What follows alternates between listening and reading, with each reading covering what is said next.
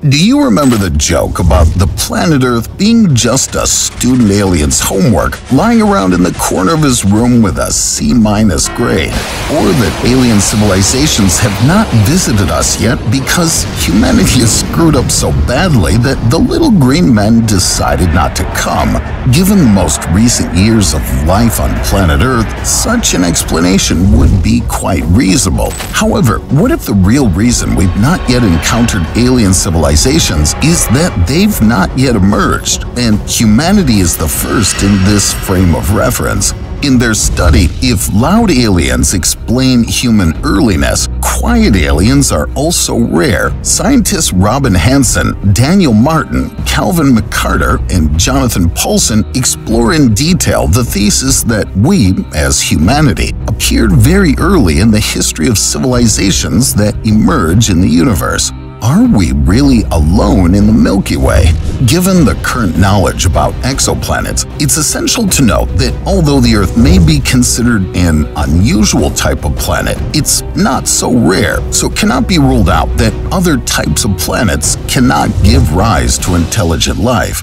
Before we turn to the study mentioned above, let's go back to 1983. It was then that theoretical physicist Brandon Carter investigated how likely the emergence of intelligent life on Earth was. Given the time constraints, Carter modeled this as a difficult challenge. This means that some of the essential steps, such as the development of eukaryotes in the evolutionary process leading to the ultimate emergence of intelligent life, would have been hard, in the sense of being against the odds in the available time, so that they're unlikely to have been achieved in most of the Earth-like planets that may one day be discovered in nearby extrasolar systems. Summing up Carter's calculations, we can say the following. To reach the level of our technological civilization, we must go through 6 challenging steps: biogenesis, the evolution of bacteria; eukaryotes, hombogenesis, or sex; metazoans, and intelligence. Carter made this conclusion based on the amount of time it took for our evolution. So, back to the article. If loud aliens explain human earliness, quiet aliens are also rare. In the first part of the essay, the authors divide aliens into 2 types, loud and quiet. The loud ones are those alien life forms that expand rapidly, live for a long time, and change their volume significantly. That's why they can also be called expansive. Quiet aliens do not meet at least one of these criteria. Since quiet aliens are harder to see, we're forced to accept uncertain estimates of their density, while loud aliens, on the contrary, are much more visible, given that they exist in significant density. That's why further on, the article focuses more on the loud aliens and gives the following models for them. 1. Number of difficult steps required for the origin of an alien life form. 2. Speed of transformation of a quiet alien into a loud, that is, visible one. 3. Speed of expansion of civilization. As noted by scientist David Moore, civilization emerges in their models. At some point, it turns into an expansive civilization and spreads until it encounters a neighbor where it stops.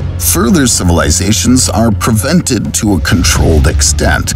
Given a typical cycle with parameters that cause them to be invisible to us, it turns out the expansive civilizations currently control 40 to 50% of the universe, and they'll end up controlling about 1 million galaxies when we meet one of them in 200 million years. The speed of light reveals this paradoxical result. If expansive civilizations now control 40 to 50% of the universe, why hasn't the electromagnetic radiation from their distant galaxies reached us yet?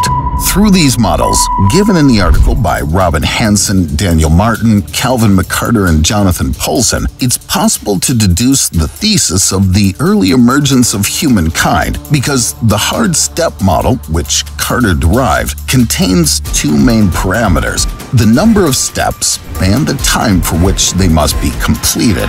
By varying these parameters, Henson and others have shown that if we assume at least 2 hard steps and take into account the constraints on the habitability of planets, the only way to explain the absence of civilizations visible to us is to assume that we appeared very early in the history of civilizations emerging in the universe. So, it turns out, referring to this theory, we have the status of the first civilization in the universe. It sounds quite responsible, doesn't it? Especially for a planet where bananas are sometimes individually wrapped in cellophane film. According to the Kardashev scale, proposed by Nikolai Kardashev in 1964 and is a classification of types of civilizations by the level of energy consumption, humanity is only approaching the first type of civilization.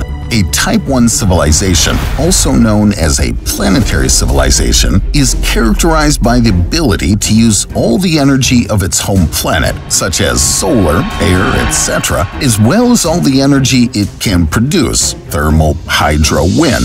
Kardashev called this type a technical level close to the one currently achieved on Earth. Physicist Michio Kaku believes that by reaching Type 1, our civilization will be able to control earthquakes, volcanoes, and weather. The problems of global warming will disappear, and life in the underwater world will no longer be a fantasy from Aquaman, but a tangible reality in which people will be able to live in ocean cities.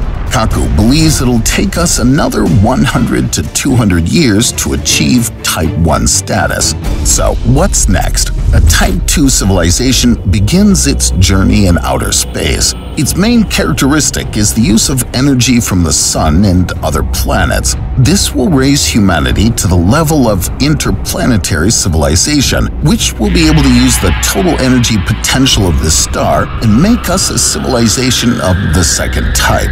However, we're still far from using Saturn's rings as space windmills or Mars as a potato plantation. Humanity will still need about 1,000 to 2,000 years for such a leap, but it's still not as long as for Type 3. After all, the Type 3 civilization itself has an entirely different level of evolution.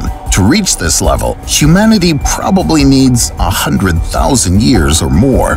Kardashev considered a Type 3 civilization a civilization that has energy on the scale of its own galaxy. That is, until humanity receives the energy of the whole galaxy, we get no chance to have the status of a Civilization 3. But given the years of evolution that occurred in Type 2, by the time of reaching Type 3, humans will already be a mixture of biological and cybernetic beings. So don't worry, you definitely won't see this stage. Kardashev stopped his theory on 3 types, but prognosticators of that time assumed that if the humanity of Type 4 would be able to use the energy of the whole universe, then Type 5 would function similarly, only at the level of the multiverse, attracting energy from several universes. Does Type 6 exist then? This model is difficult to try in humanity because then the beings inhabiting the universe would be practically gods, able to control time and space, creating universes with just one snap of their fingers. And what about the 7th one? At present, scientists can't even imagine it. Returning to reality, humanity is only on its way to Type 1 now. The possibility of using solar panels and wind energy is quite real, but so far, people have not been responsible enough for the problems of ecology and global warming. So who knows, maybe we will still live in underwater cities. However, not of our own free will, but repeating the fate of the inhabitants of Atlantis. But it's a different ballgame.